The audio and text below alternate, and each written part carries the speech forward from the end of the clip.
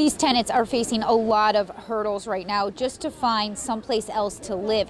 In the short term, several nonprofits are stepping in to help with food, childcare, legal aid, and information on available housing for them and their pets.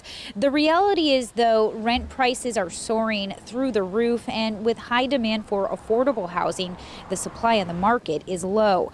One woman who owns a catering service tells us she's been at the hotels where tenants are staying to not only provide a hot meal, but also support. Well, one of the residents that I've been talking to, she's just really stressed out, to be honest. She has sons and she can't sleep at night. My hope is to show them love with my food. I want them to taste the love in my food. I want to serve them, and I just get a joy out of serving. Now, this fair goes until 7 p.m. for Seaview Lofts families, and it is a private event, so media is not allowed inside. Now, coming up in the next hour, we'll hear more from tenants and where you can find additional resources in case you missed this event. In Newport News, Antoinette Delbel, News 3.